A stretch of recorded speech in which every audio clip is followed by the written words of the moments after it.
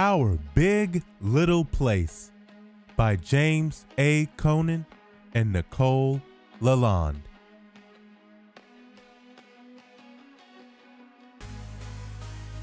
Sometimes I hear Mom and Dad talking, and they say our place is too small, but it always seemed big to me.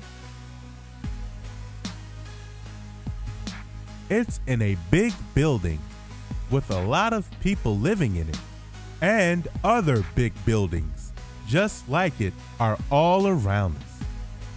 If you look outside the window past the balcony, there's a whole city.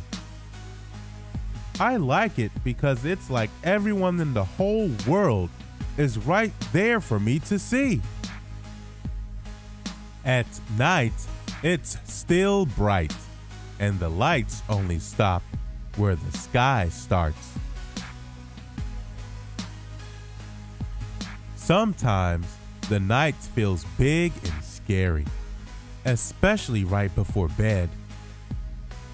Mom and Dad say lots of things seem different when we're sleepy, but the sky's the same size, and so am I. I always feel better once they tuck me in. My favorite game to play in the morning is hide and seek. The only way to make it fair is to do it in the dark with the blinds closed. Dad puts cushions around the coffee table so he can look for me without bumping his legs before he goes to work.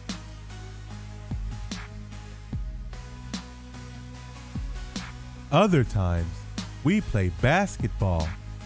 There's a little net on the door. The ball is small and soft, so I don't break anything. Mom can dunk, but my free throw is better.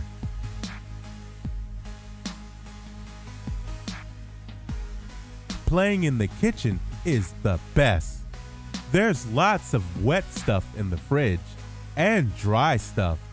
And when you mix the wet stuff and the dry stuff, you get gross, goopy stuff. Sometimes Mom says I can't play in the kitchen anymore. "Why don't we get some fresh air?" she says. There's a nice park outside between the big buildings. Mom says it's our backyard. It's where I go to play with all my friends, and now they call it that too.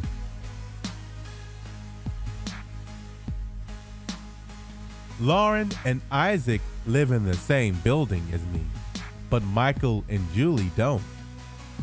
I know where they live though, and when we can't play together, I can wave hello to them in their buildings from the window. Except when it's rainy and foggy out. Our place only feels small to me when I can't go out to play, like this morning. I woke up to say bye when Mom and Dad left for work, and the weather was bad. Aunt Elizabeth came over to stay with me. She wouldn't play basketball with me for long. I got so bored. But then I had an idea. I called Lauren and Isaac, and we met in the hall. We had the whole floor to ourselves. A big square racetrack. Start your engines. Watch out for the corners. Oh, and the people coming out of the elevators. After that, Aunt Elizabeth said I had to come back inside for a bit. My friends all had to go home, and I couldn't go back out, so I just went to play with Pixel.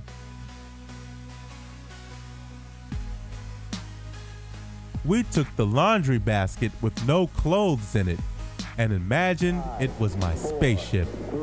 Pixel came with me. Kitties make the best co-pilots. blast off. Pew! We ended up getting lost in space. It was scary, but Dad came and got us when he got home from work.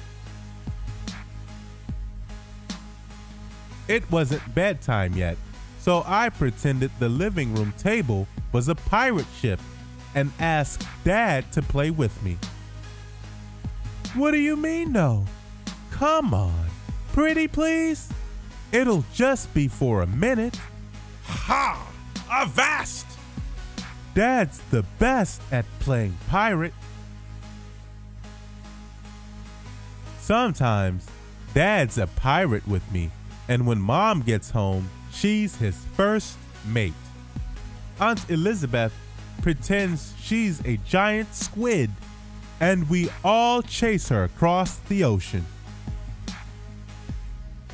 That's when I don't mind feeling small here in our big little place.